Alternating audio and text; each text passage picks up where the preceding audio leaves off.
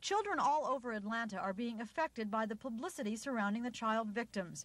Parents are reporting their children are afraid of the dark now, are having nightmares, are afraid to be alone. Teachers are reporting kids carrying weapons, keeping in groups, and even doing more fighting amongst themselves. Psychologists who have talked to some of the children say much of that behavior stems from fear, and add that parents don't always know how to deal with it. That's why the Fulton County Mental Health Department is working on this brochure. When it's released to the public next week, it can serve as a guideline for parents who want to ease their children's fears, but don't want to make them careless. The brochure says kids should be reassured their fears are not silly and encouraged to discuss them. They develop fears and fantasies just like anybody else, and it's the bottling up, just like anybody else in a mental health situation.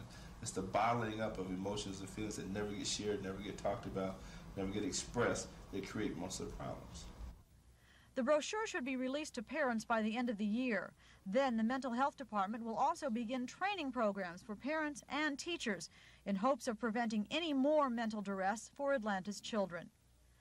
Phillippi, Action News Tonight.